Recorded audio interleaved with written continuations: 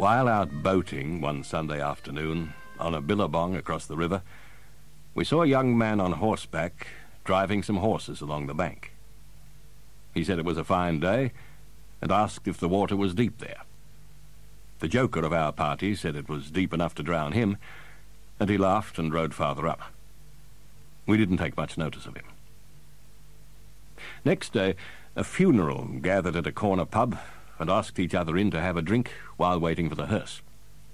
They passed away some of the time dancing jigs to a piano in the bar parlour. They passed away the rest of the time skylarking and fighting.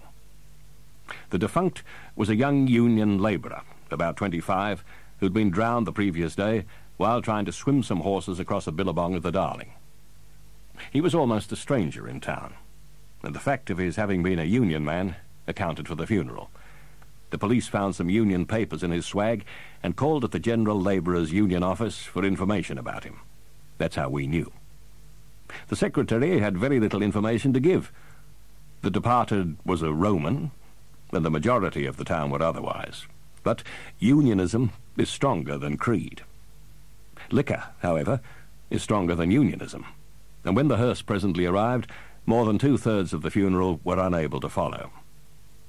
4 or 5 of the funeral, who were boarders at the pub, borrowed a trap which the landlord used to carry passengers to and from the railway station. They were strangers to us who were on foot, and we to them.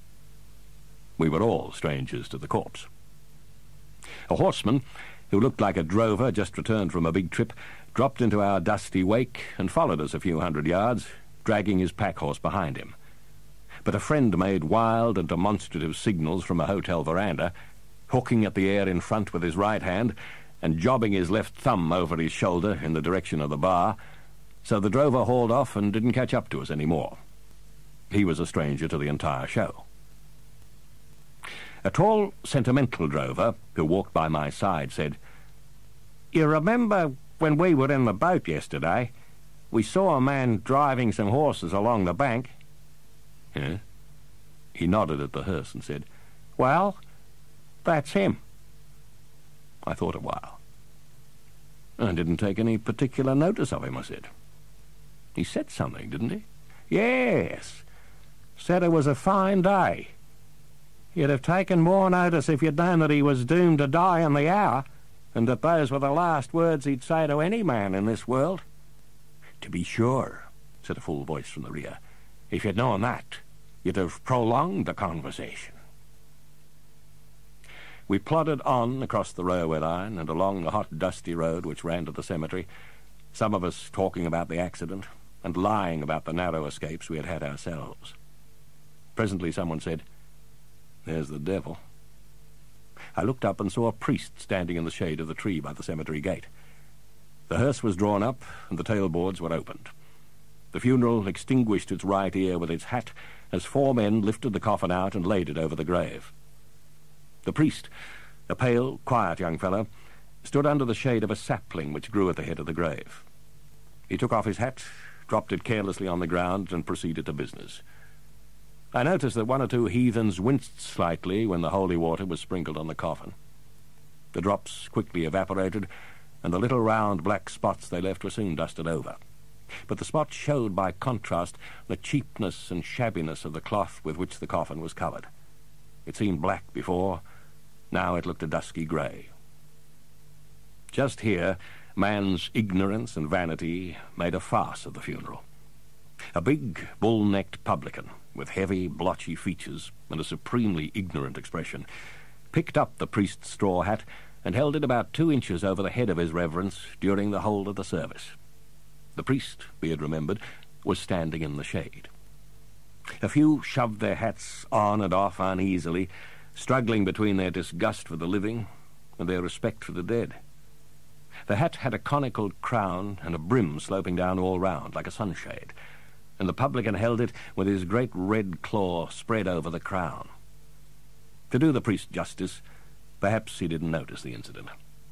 A stage priest or parson in the same position might have said, "Put the hat down, my friend. Is not the memory of our departed brother worth more than my complexion?" A wattle-bark layman might have expressed himself in stronger language, none the less to the point. but my priest seemed unconscious of what was going on. Besides, the publican was a great and important pillar of the church. He couldn't, as an ignorant and conceited ass, lose such a good opportunity of asserting his faithfulness and importance to his church. The grave looked very narrow under the coffin, and I drew a breath of relief when the box slid easily down. I saw a coffin get stuck once at Rookwood, and it had to be yanked out with difficulty and laid on the sods at the feet of the heartbroken relations, who howled dismally while the grave diggers widened the hole. But they don't cut contracts so fine in the West. Our gravedigger was not altogether bowelless, and out of respect for that human quality described as feelings, he scraped up some light and dusty soil and threw it down to deaden the fall of the clay lumps on the coffin. He also tried to steer the first few shovelfuls gently down against the end of the grave, with the back of the shovel turned outwards. But the hard, dry Darling River clods rebounded and knocked all the same. It didn't matter much. Nothing does. The fall of lumps of clay on a stranger's coffin doesn't sound any different from the fall of the same things on an ordinary wooden box. At least, I didn't notice anything awesome or unusual in the sound. But perhaps one of us, the most sensitive, might have been impressed by being reminded of a burial of long ago, when the thump of every sod jolted his heart. I've left out the wattle because it wasn't there.